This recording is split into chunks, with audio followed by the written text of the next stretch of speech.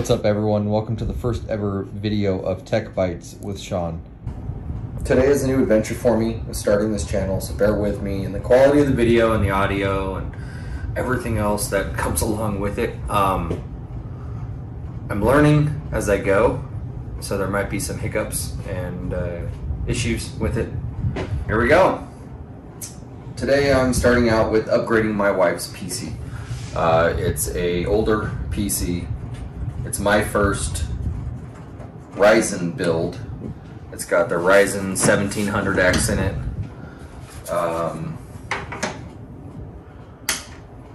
With my old Radeon RX 580, 8 gigs graphics card. It's a little dusty, don't mind the dust.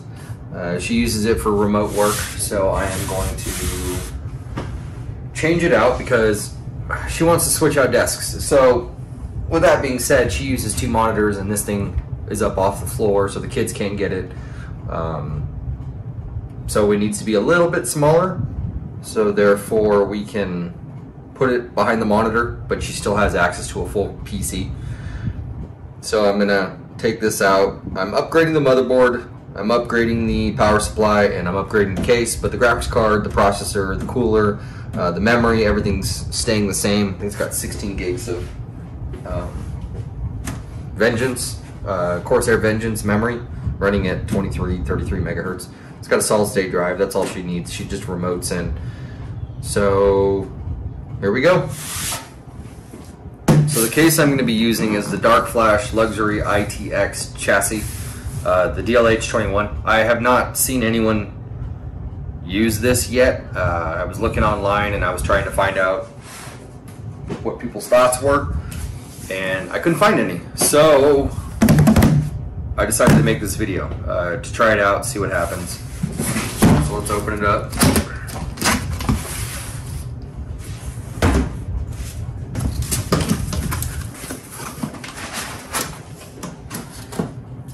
First off, it's cool. It's got a cool bag that it comes with. Keeps it nice and protected.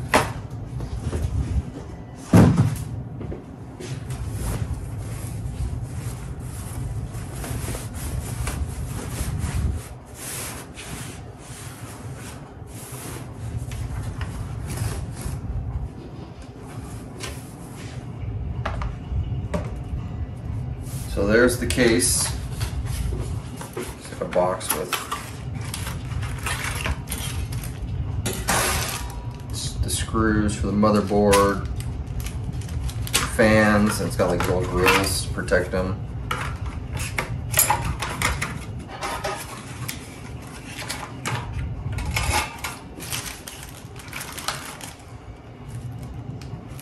Rubber stoppers for the USBs to keep all the dust out of them. Pretty empty.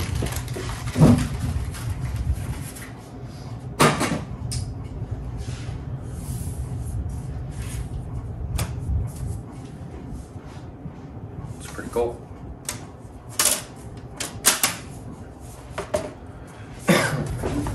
And then I got a certified refurbished Corsair SF series power supply.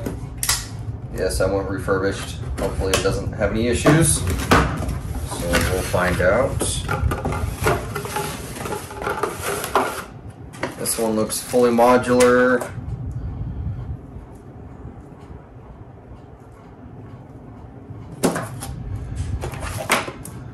Yeah, so we have the Molex, we have PCI Express, SATA.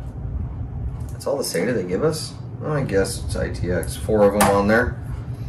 CPU and PCI Express, and then the power plug. And this little guy. Holy cow. I was not expecting it to be that small. It is tiny.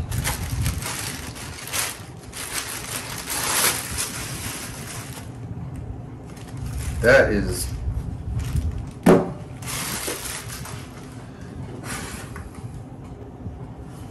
that's small.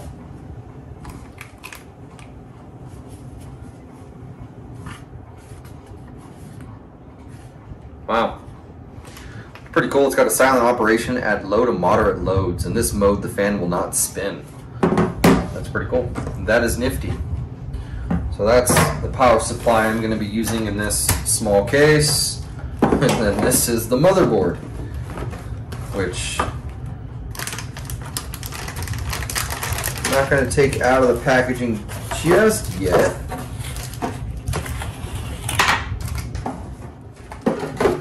But it's tiny also. This is the first mini ITX. Yeah, mini ITX build that I've done. I've done a lot of just regular ATX builds in full tower cases and mid towers, but nothing this small. So there's the antenna with built-in Wi-Fi. Oh, it's the B450i Aorus Pro Wi-Fi by Gigabyte. Got it on Amazon. I got all these on Amazon. The motherboard was 130. Power supply was 100. Yeah, 100. And the case was 98. So everything here can be found on Amazon. So let's start taking this one apart and putting all this stuff back into the new one. I forgot to plug in my mic on this first set of recordings, so I apologize for that, and hopefully the audio will get better, and we'll see what happens. So let's get to work.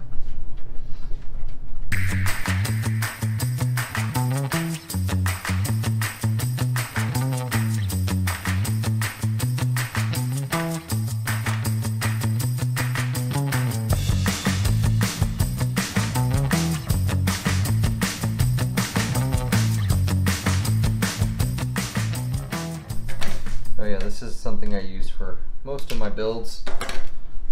It's a Skill electric screwdriver. Also has a live wire test too. This is pretty cool. And I also use the tiny little iFixit. Got off Amazon for like 14 bucks. Really cool small bits, interchangeable blades, magnetic tips.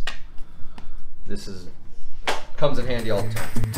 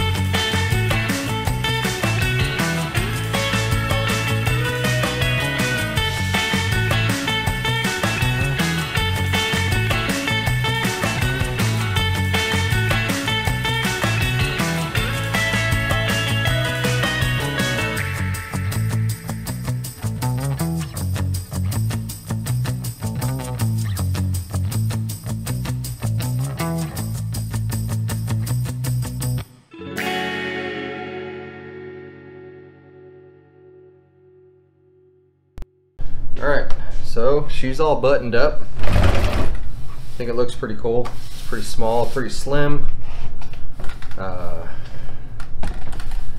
There's LED lights here at the bottom, so I'm going to see if it'll at least post.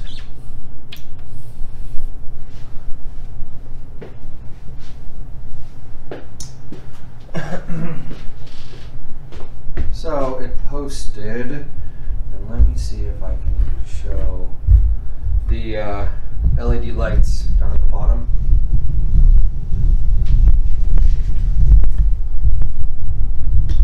You can kind of see it down there. Too much lighting.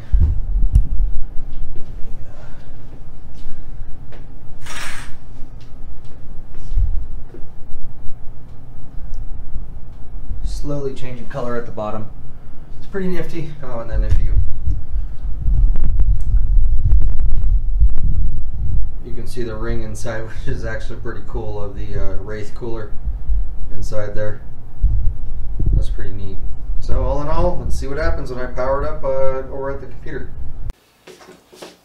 So I think that wraps it up for the first video of Tek Bytes with Sean. If you guys enjoyed the video, or if you feel like you want to, go ahead and like this video, subscribe if you would like to see anything else coming up.